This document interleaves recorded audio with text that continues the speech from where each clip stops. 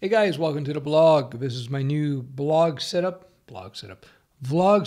So somebody asked me, does your freelance course teach you how to deal with clients that approach you to help them with their GoDaddy like web builder account or other template-based services? Seems like lately, while I'm trying to get better at coding, I keep getting clients that ask for help with their drag and drop type of web builders and don't want to pay more than a couple $100 and don't seem to understand why I can't build a site exactly to their vision. Frustrating. I can see how that's frustrating. What I would suggest to you, well, first of all, as you get better with coding and you get into more web development, where you're able to provide functionality like shopping carts, e-commerce integrations, etc. When you start getting into that area, and in the freelance space, PHP dominates by a long shot, although you can do it with other languages like JavaScript Node or Python, etc.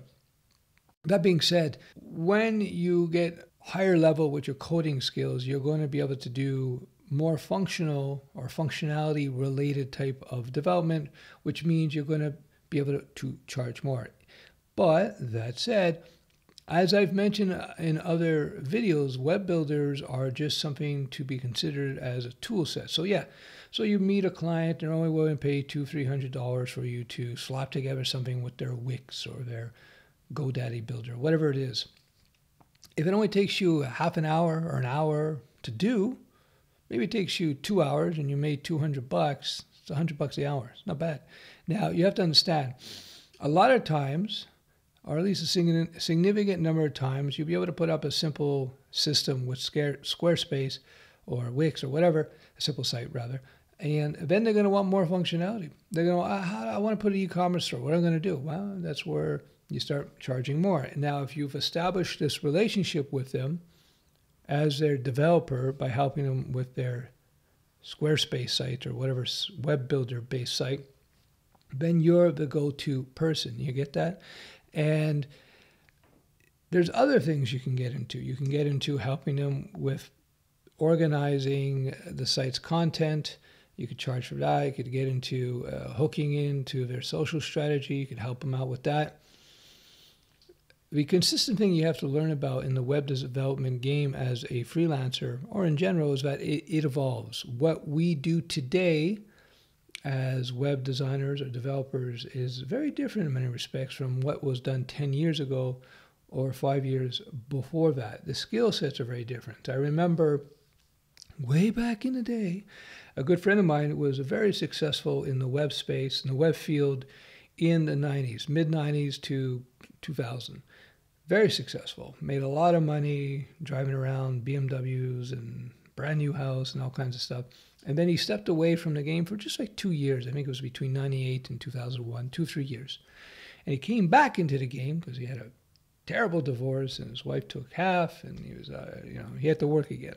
So bad money management on his part. He spent like crazy. So word lesson here, when you're making a lot of money, save. The more you save, the more personal freedom you're going to have. So save. Don't expect the gravy train of cash to continue perpetually. Big mistake. Always save, and in a short period of time, you find yourself with a big pile of FU money, and then you're living on easy street. Trust me. When you have a couple years worth of cash on hand to cover all your bills, aside from your long-term retirement savings, you sleep really well at night. You sleep like a baby. You're able to negotiate contracts much more effectively because you don't need the money. It's such an important thing, but you can check out my video on that if you want to learn more. So he had to get back into the game after about 3 years of leaving it. And this is back in the time when the technology was changing very rapidly. Today, the web technology has not evolved. It does not evolve nearly as quick anymore. In fact, it's pretty stable now since about 2012 when HTML5, CSS3 was adopted. The technology, the 90s, this is a slope of how quickly technology changed. So every year it was pretty drastic and then started curves flattening out. So now, since about 2012, things are pretty stable. HTML5 is exactly the same as it was today in 2018 as it was in 2012. CSS3 is exactly the same. JavaScript pretty much the same. PHP, we went from PHP 5 to 7, but they're very compatible. Like we took an app written PHP 5 and we converted it to PHP 7 in, I don't know, a couple hours work. Not a big deal. So, it's not like it used to be. Anyhow, so he, back to the original story. So he went back into the web development game and he realized, whoa, everything has changed. Whoa, everything has changed. He had to relearn a lot because of the rapid change in those days. So these days, the technology is not evolving so quickly anymore, which is good. But the game is evolving in terms of the tool sets where you have the web builders like the Wix and the Shopify, etc. Although we've had these things for years, they're just a little bit more sophisticated, but they still don't replace real web developers at the end of the day, or high-end web designers. And there's a lot more stuff that come into it now. Now, social strategy is big, SEO is still there, search engine optimization, although it's not what it used to be. It's just different. Again, things are just different. The money that you can make is still big. It's just done in a slightly different way. So if I had a client saying to me, "Yeah, why don't I just use a web builder that can help me out?" Sure, I'll charge you blah, blah, blah, and I'm still making $100 the hour or more.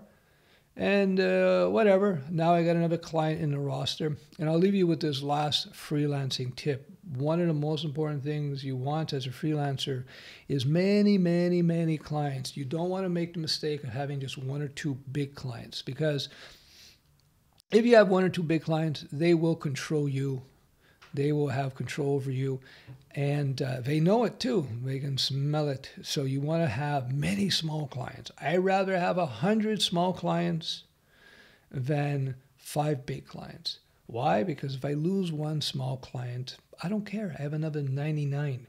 So 100 may be a little extreme, but maybe you might have 25 clients that keep you busy. Because what you're also going to find when you're freelancing and you're dealing with the clients, they may come to you in September and say, okay, here, we want to do this, and you get your first payment, as you should always.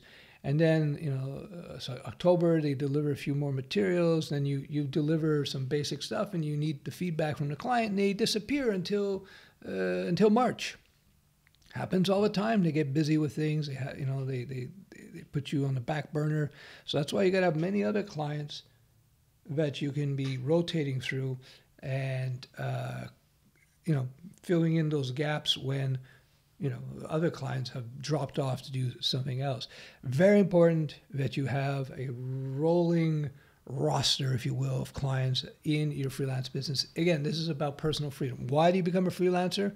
Because number one, you can make a lot more money as a freelancer. Number two, to me, just as important, if not more important, you have a lot of freedom as a freelancer. You can choose who you work with, the type of work that you do, when you work, how you work, where you work. These are all freedoms that freelancing gives you, although when you're first starting out, there's a learning curve. But that's why I put out my freelancing course, because instead of you having to spend years figuring out this stuff, you can do my course and you figure it out and, just do the course a couple hours and you figured it all out. Save you a lot of time. One of the reasons I put out my course is because I want to give you guys what I wish I knew back in those days. You've heard that expression, if only I knew then what I know now. Oy. So that's what I do. I give you my 20 plus years experience as a developer and longer than that as an entrepreneur to save you a lot of the headaches and a lot of mistakes I made so you can just avoid those pitfalls. And if you look at the comments, people comment under the YouTube videos. People say they followed my advice and Bob's your uncle. Everything is working cool so fast. They were pretty amazed about how well it works. There are some universal principles in lives. They're constants that transcend time and discipline. And that's what I teach you here. And but I'll have to get into those details in another vlog. All right, let me know what you think about this vlog. Let me know what you think of this format, the way my new set is, and Yeah, that's about it. We'll talk soon. Ciao, guys.